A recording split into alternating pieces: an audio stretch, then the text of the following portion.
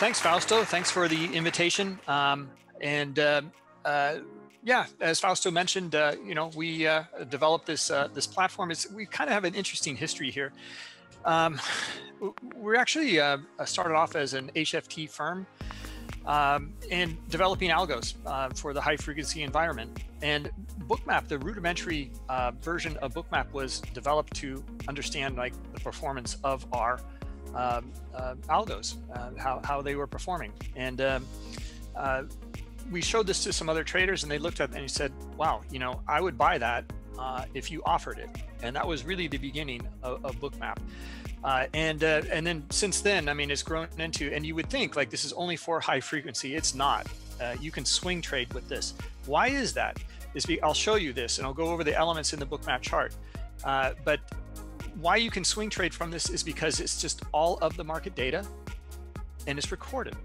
It's in the current market and the historical market. So it's recorded and plotted on the chart. It's actually very simple and very straightforward. Okay, so anyway, we're going to be going and covering understanding the order flow in Bookmap here and making better trades.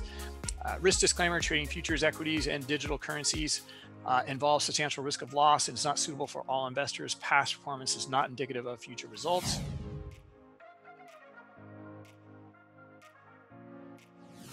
A little bit about me: a trader of 10+ years in a variety of markets, order flow specialist here at Bookmap, and I lead the education. I have expertise in order flow and market microstructure. Our Twitter feed at Bookmap_pro.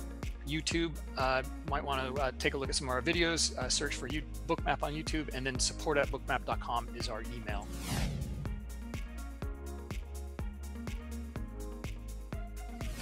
All right, so understanding order flow in Bookmap. Today's agenda is go over the 3 simple elements on the Bookmap chart, understand these elements for stocks and the advantage, and the edge from comprehending the context of these very simple 3 elements. Okay, who in here has heard of Bookmap before? Who's used Bookmap? Is there anyone new? Let's just put it this way: anyone new, I should say, that has never heard of Bookmap. Okay, all right, so this will be worth it then. Yeah, a bunch of you guys are using it too. That's nice, really nice to hear. Let's go over the 3 elements here and show you and talk about that here in Bookmap here. And we're just going to look at a simple stock to begin with, and we'll maybe look at why don't we just start with Apple here. This is a nice chart to show the advantage of this immediately, actually. And I kind of even like shudder to say something like this and make these kinds of statements of like, if you get this software, you're going to have an advantage immediately. And here's why. Here's 930 right here. We can zoom in here. Maybe you're looking at your levels here. Here's the 930 cash open right here, right? And you're looking at your levels. Well, where's price going to go? Okay, you already know. Here, right here, liquidity. There's here liquidity, and also up at 118.15, 50, and then also this kind of 35-ish or 25-ish area here. Okay, you already know where they are. So if you're bullish and you start to see the momentum, you're looking for the higher liquidity here. And this is where they're sellers. This is where you're going to find sellers.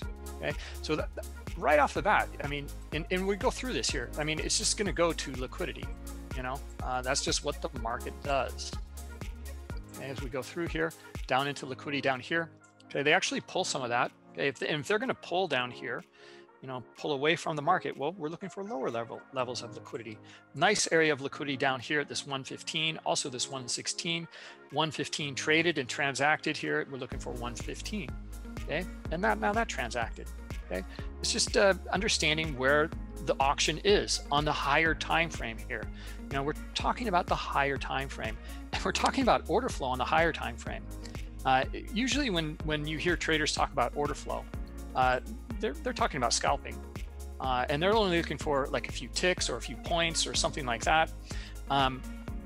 Well, the reason being is they're looking at the depth of market, which is this COB column right here. Okay, this is showing you all the liquidity here. These are all the shares at these specific levels here, and this is full depth, right? It's not 10 levels or 20 levels, it's full depth. These are several dollars away, right? And they're all live as well. So you can now start to understand this auction on much, much higher time frames.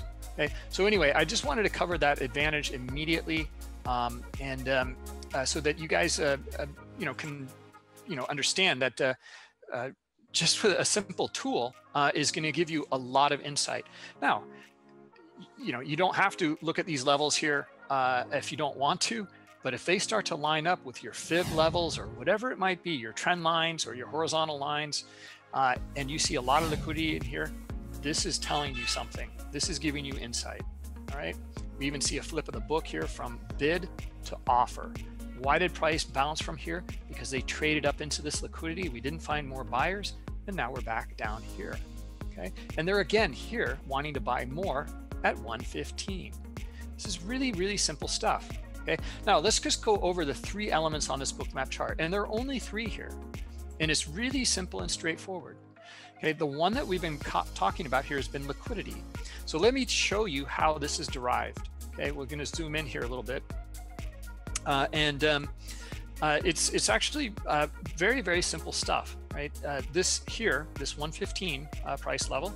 Well, we know how many shares are there. Okay, now you're going to see this in your DOM or your price ladder or price matrix, whatever it's called. There's 15,000 shares down there. Okay, at 115. Right, and we know that, right? This is just fact. Now you're going to see that in your DOM too, but see how these numbers are changing really rapidly here in your DOM? Okay, well, that's once they change, there's no update, or I'm sorry, they update immediately. There's no recording. Yeah, I see Bruce's. Let Bruce know that we lost sound. Yeah, give him a second. A little bit of noise there. That was the street sweeper. So sorry about that. Anyway. Yeah, I know. They clean the streets in New York, thank God. yeah, Thursdays and Wednesdays. Anyway, it's all recorded. All of this changes here that you see, all these minute changes in here. Well, let's just zoom in here. This is what it looks like, right? Here it is. Okay, it's all recorded. Here's how it's done. See we're not going to cover the other columns right now. We're just going to go over the COB column. This is the current order book. The numerical values up here, well, these are shares at these specific price levels. This is your auction. Limit sell orders. Down below, limit buys. Okay. Now look down here. Now that it went from 15,000 to like about 9,000 shares. Okay, so they're pulling, right? This is 05. I'm sorry. We're looking at 1,500. They're actually adding more down here. Anyway, what we do in Bookmap is we take these values here and we transform into a heat map. When the numbers change, the heat map changes. That's it. So you can see the scale of the heat map up here in the top center of the chart. Red, orange, very high liquidity, then yellow, white, blue, and then black is least amount of liquidity. And it's all recorded though and plotted on the chart. So when you're looking at your DOM, you're looking at something separate from price action.